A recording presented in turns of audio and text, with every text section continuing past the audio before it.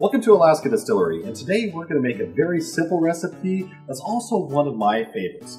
For today's recipe, you're going to need Alaska Distillery Blueberry Vodka.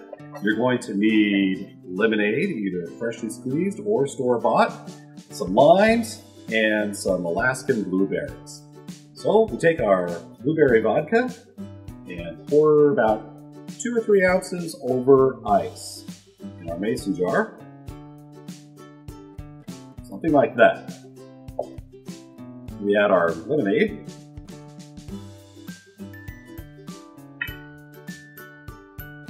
Throw in a couple Alaskan blueberries. And garnish with a piece of lime. Simple, but really good. But now for the moment of truth, I'd like to introduce my lovely wife, Toby Foster, and see what she thinks. Hello.